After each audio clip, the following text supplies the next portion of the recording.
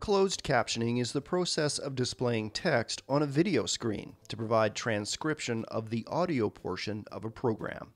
When captioning is applied in advance to pre-recorded programming and movies, there is time to perfect the text and match the timing of the captions to the program's speech.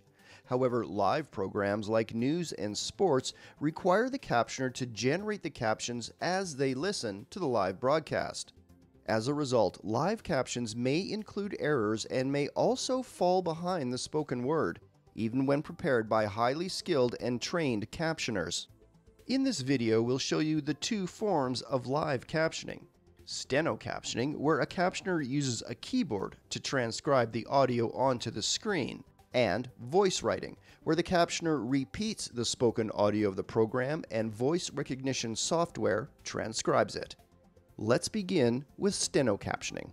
My name is Sandra Burns. I'm the Director of Training, Recruitment and Development for National Captioning Canada. Live captioning is used for anything that is live programming, so news, weather, any sports games, political debates. Sandra works from home and connects remotely to the TV studio.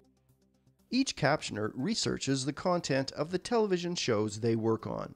With news programs, for example, they scour websites of major news organizations, learning how to properly spell and pronounce the names of the people and places making headlines around the world. I will input all the relevant data into a database, which is very particular to how I write.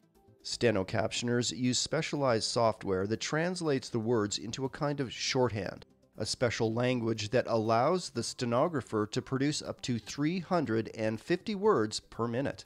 It takes a lot of focus to caption. You literally have to stay engaged for the entire programming. And fatigue definitely sets in. There's a lot of wear and tear on your hands. It is a physical process as well as a mental process. People talking quickly and over top of each other is common on television. This can make it very difficult for the captioner to capture every word accurately, and unexpected names may present spelling challenges. Due to the speed of on-air conversation during live events and the rate at which the viewer can read on-screen captioning, the steno captioner will occasionally need to paraphrase dialogue. Inevitably, the captions appear on the screen several seconds behind the action. As soon as I start writing on my stenograph machine, captions will start generating. So there is a bit of a lag. I'm hearing it, I'm writing it, it's processing through the modem, it's going across to the network, and going through an encoder at their end as well. And then it comes across the television screen. We experience lags anywhere from 2 lines up to as much as 6 or 7 lines. We have what we call buffer times, so that does contribute to the lag. There's probably about maybe a 3-second buffer that I have to correct a spelling before it goes out on the air. Although steno captioning accounts for the majority of live captioning in Canada, the other popular method is voice writing. Voice writing is different from the computer-generated captions using voice recognition on some social media sites. Because a person controls the process and researches the program, it is much more accurate than the computer alone. My name is Josh Summers. I am a manager within the voice writing department at National Captioning Canada. Voice writing is the process by which we create captions for television and film using the human voice.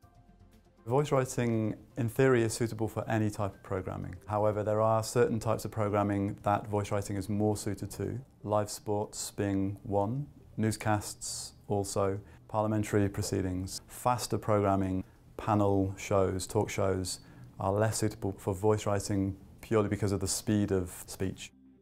Each of our voice writers will work out of a soundproofed studio. They are re-speaking everything as close to verbatim as possible that they are hearing through their headphones. And when verbatim is not possible, then they are re-speaking and paraphrasing without losing any meaning from the original dialogue. The biggest challenge for a voice writer is coping with somebody who speaks very quickly. In voice writing, every voice writer has a top speed, if you like, at which they are able to re-speak, beyond which accuracy will suffer. With voice recognition software, there is a buffer essentially whereby the software holds back a certain amount of speech input to gather context so that it can output the most accurate captions possible. This video was produced by Accessible Media Incorporated at the initiative of the Canadian Association of Broadcasters and the CBC. Captioning for this video was prepared by Closed Caption Services Incorporated.